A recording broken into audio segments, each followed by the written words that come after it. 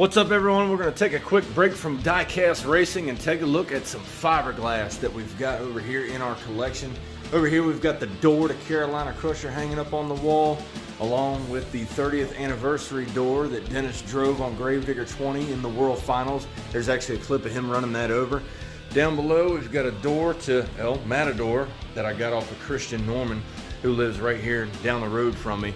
Over here down the shop we've got Black Stallion panel pieces hanging up on the wall that we got from Fathers and Team, and we're going to take a minute and go over to the other side.